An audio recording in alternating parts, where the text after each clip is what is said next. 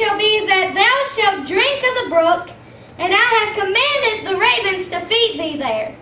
So he went and did according to the word of the Lord. For he went and dwelt by the brook Cherith, that is before Jordan. And the ravens brought him bread and flesh in the morning, and bread and flesh in the evening, and he drank of the brook. And it came to pass after a while that the brook dried up, because there had been no rain in the land. And the Lord said unto him, and the Lord came unto him, saying, Arise, get thee to Zarephath, Amen. which belongeth to Zidon, and dwell there. Behold, I have commanded a widow woman there to sustain thee. So Elijah is told to go to the brook Cherith. Come on. He will be fed by the ravens here. Yeah. We all should know that a raven is an ugly looking bird. Amen. If some of us don't know, I've got a picture here. If I can get it out from under my Bible. This is what a raven looks like. Amen. Don't look too good, does he?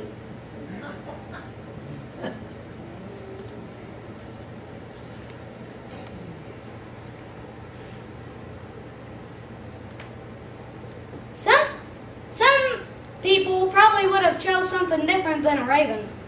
Amen. But God chose the raven. Yeah.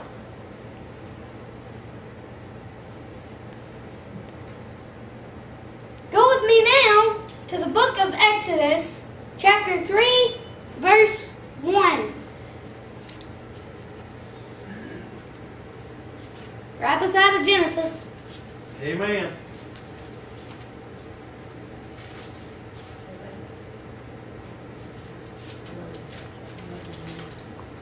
Chapter 3, verse 1.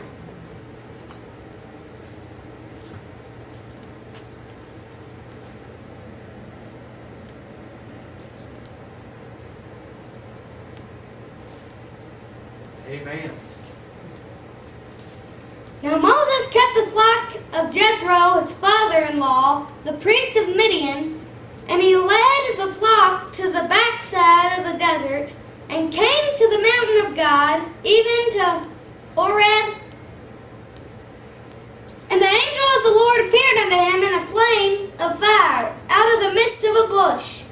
And he looked, and behold, the bush burned with fire, and the bush was not consumed. And Moses said, I will now turn aside and see the great sight, why the bush is not burnt. And when the Lord saw that he turned aside to see, God called unto him out of the midst of the bush and said, Moses, Moses. And he said, Here am I. And he said, Draw not nigh hither, put off thy shoes from off thy feet, for the place whereon thou standest is holy ground. Moreover, he said, I am the God of thy father, and the God of Abraham, the God of Isaac, and the God of Jacob. Amen. And Moses hid his face, for he was afraid to look upon God. Come on. And the Lord said, I have surely seen the affliction of my people which are in Egypt, and have heard their cry by reason of their taskmasters. For I know their sorrows. And I am come down to deliver them out of the hand of the Egyptians, and to bring them up out of that land unto a good land and a large, unto a land flowing with milk and honey. Amen. That sounds a little sticky, doesn't it? Yeah. Both milk and honey. Unto the place of the Canaanites, and the Hittites, and the Amorites, and the Perizzites, and the Hivites, and the Jebusites. That's a lot of ites. Amen. Now therefore, behold, the cry of the children of Israel is come unto me, and I have also seen the oppression wherewith the Egyptians oppress them. the Egyptians were making them moan. They were whipping the Israelites and making them cry out to God for deliverance. Come on. And they got their deliverance through Moses. Amen. Moses gave some excuses here, and we'll be reading those excuses here in a minute. I believe we are. Come now therefore, and I will send thee unto Pharaoh, that thou mayest bring forth my people, the children of Israel, out of Egypt. And Moses said unto God, Who am I that I should go unto Pharaoh, and that I should bring forth the children of Israel out of Egypt?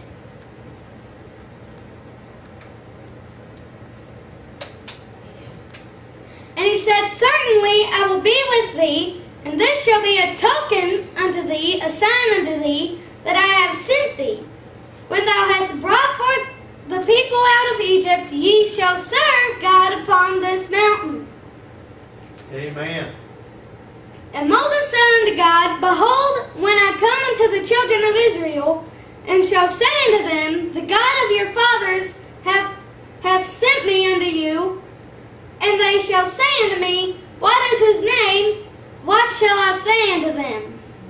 And God said unto Moses, I am that I am. Amen. And he said, Thus shalt thou say unto the children of Israel, I am hath sent me unto you. And God said moreover unto Moses, This shalt thou say unto the children of Israel, The Lord God of your fathers, and the God of Abraham, and the God of Isaac, and the God of Jacob, hath sent me unto you. This is my name forever, and this is my memorial to all generations. Go and gather the elders of Israel together, and say unto them, The Lord God of your fathers, the God of Abraham, of Isaac, and of Jacob, appeared unto me, saying, I have surely visited you, and seen that which is done to you in Egypt. And I have said, I will bring you out of the affliction, the misery of Egypt, unto the land of the Canaanites, and the Hittites, and the Amorites, and the Perizzites, and the Hivites, and the Jebusites, unto a land flowing with milk and honey. And they shall hearken to thy voice, and thou shalt come, thou and the elders of Israel, unto the king of Egypt, and ye shall say unto him, The Lord God of the Hebrews hath met with us. And now let us go, we beseech thee, 3 days' journey into the wilderness, that we may sacrifice to the Lord our God. And I am sure that the king of Egypt will not let you go, no, not by a mighty hand. And I will stretch out my hand and smite Egypt with all my wonders. He's talking about the 10 plagues here. Amen. With all my wonders, which I will do in the midst thereof, and after that he will let you go. Amen. And I will give this people favor in the sight of the Egyptians, and it shall come to pass that when ye go, ye shall not go empty. Amen. But every woman shall borrow of her neighbor, and of her that sojourneth in her house, jewels of silver, and jewels of gold, and raiment, and ye shall put them upon your sons and upon your daughters, and ye shall spoil the Egyptians. Amen. And Moses answered and said, But behold, they will not believe me, nor hearken unto my voice, for they will say, The Lord hath not appeared unto thee. That, I believe, is one of his excuses. Amen. I can't be so sure of that yet. And the Lord said to him, What is that in thine hand? And he said, A rod. And he said, Cast it on the ground, and he cast it on the ground, and it became a serpent. And Moses fled from before it. Amen.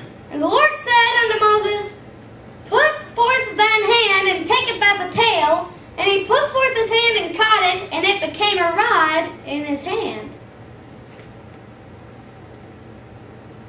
That they may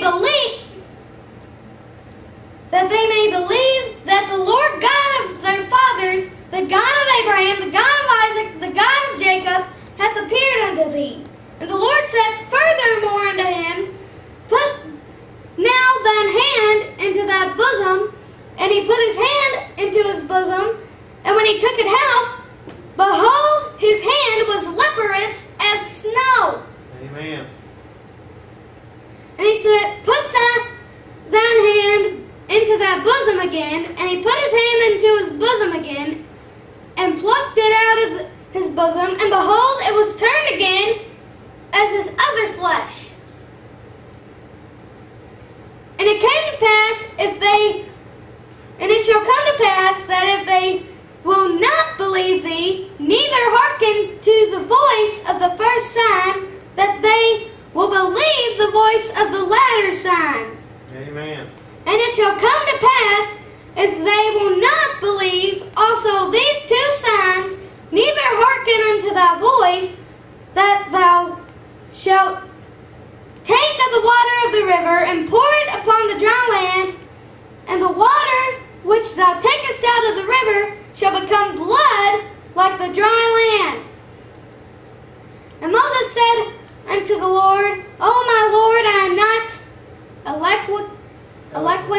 eloquent, neither heretofore thou, since thou hast spoken unto thy servant, that I am now slow of speech and of a slow tongue.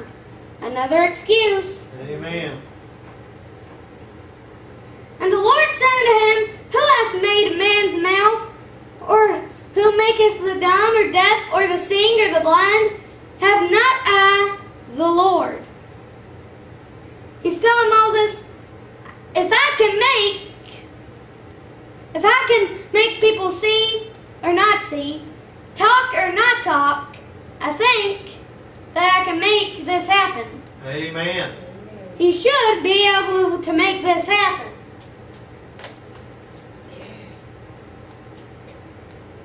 Now therefore go, and I will be with thy mouth, and teach thee what thou shalt say. And he said, O my Lord, send, I pray thee, by the hand of him whom thou wilt send. And the anger of the Lord was kindled against Moses, and he said, Is not Aaron the Levite thy brother? I know that he can speak well, and also, behold, he cometh forth to meet thee, and when he seeth thee, he will be glad in his heart. So, that's where we're going to stop here. Anyway, he's going to send Moses with his brother Aaron. And if the staff turning into a serpent ain't going to work, he's going to have these 10 plagues happen. Amen. Give the Lord a hand clap tonight.